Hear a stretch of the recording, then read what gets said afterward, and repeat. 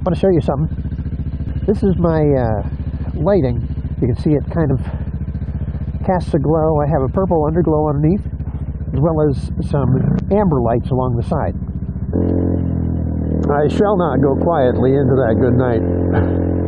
I really can't, because my scooter makes a lot more noise than stock.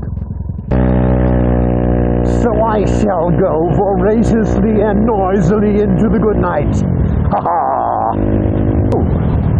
I just recognized that I have a blinker there telling me that I'm almost out of gas. I will stop for gas up the way here. There's a Twikey Hill not too far from here. Hey folks, Scootin' Fool here. Good to talk with you. Good to be out riding on a nice evening. I don't generally reveal the night of the week so as not to confuse people, but it is a Friday night and I am done with work for the week. Whoop, whoop, whoop, whoop, whoop, whoop, whoop, whoop, whoop.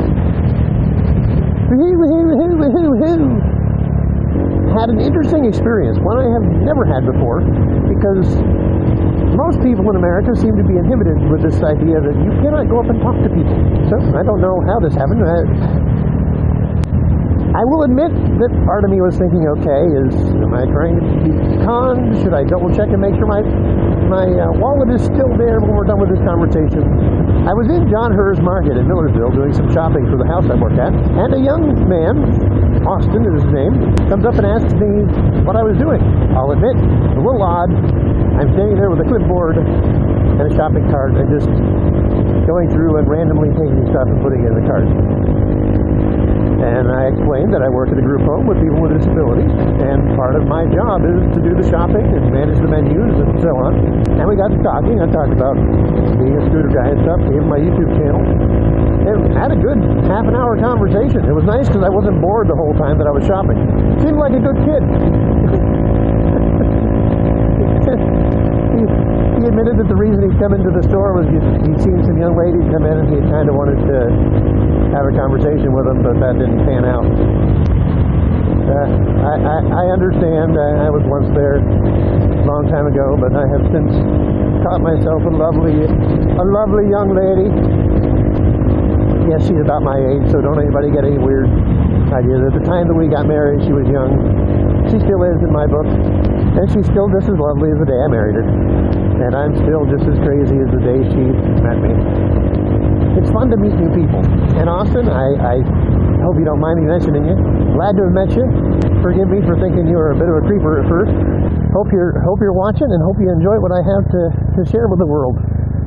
I am not in any way, by any means, rich in goods, but I have plenty to say and plenty of riches and personality to share. And unfortunately, I had to put a bit of my physical riches into the gas pump. Not much, thankfully, because I usually only spend about $3 max. Fuel, there's a little fuel setting here on this little button here for the Honda. You turn your key to the middle setting, hit your fuel button, up pops the fuel door. I always put my scooter on the center stand. 87 octane. The Honda PCX takes regular gas. You don't have to do anything fancy. I just kind of keep an eye on the pump to make sure I'm not pumping too quickly, because that'll cause it to bubble over. I also keep an eye on the filler.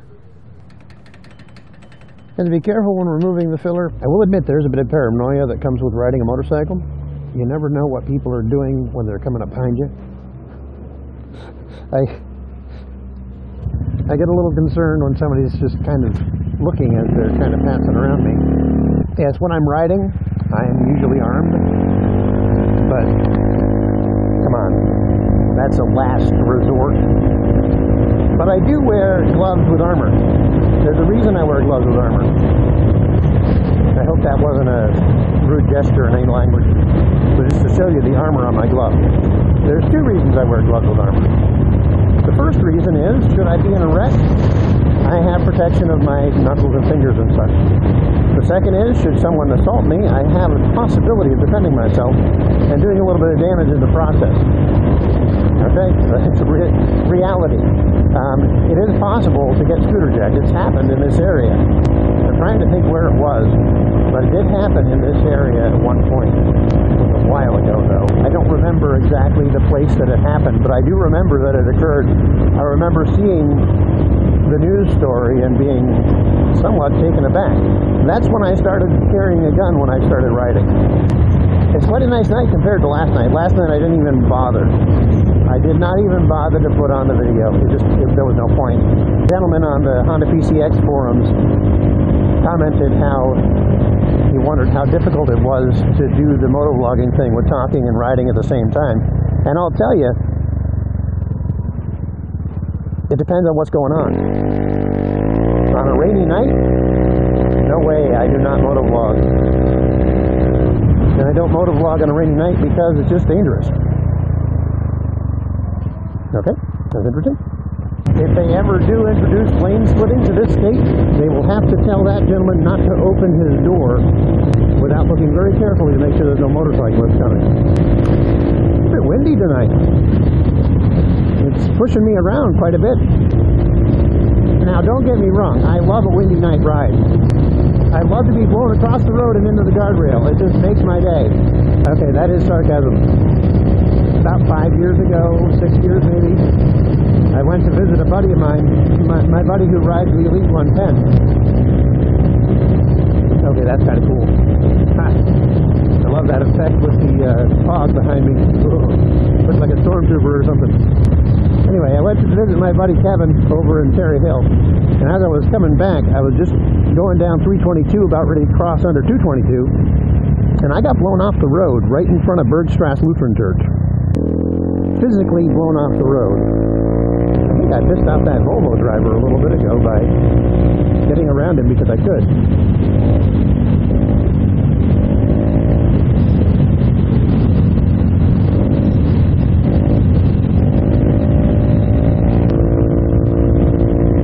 He's been following me rather closely for quite a little while. Get rid of that guy because he's bothering me.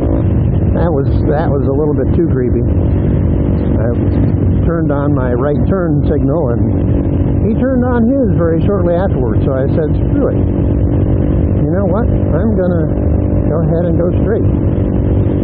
He's freaking me out. The last thing you want as a motorcyclist is somebody road raging on you. In my case, I have 286 pounds of bike, and that's it. It's teeny tiny. And then on top of that, I have 180 to 190 pounds, depending on what I ate for breakfast. So the stark reality is I am not going to face off very well against a 1 to 2 ton motor car. This is not going to happen. He's going to win in that particular matchup. I am not going to win.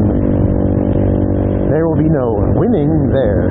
There's a recent video that shows a guy's Harley getting run over by somebody in a Honda, I think. Because the guy in the Honda was mad at him. So he ran over the guy in the Harley. I'm sure the guy's car was really royally screwed up, but he messed up the Harley worse and actually injured the rider, from what I understand. So anyway, be safe, folks. Thanks for watching. Like, comment, share, subscribe to my channel if you haven't already. If you have any questions, by all means, comment or message me, and I will be happy to address them in a later video. God bless you. Scootin' Fool out.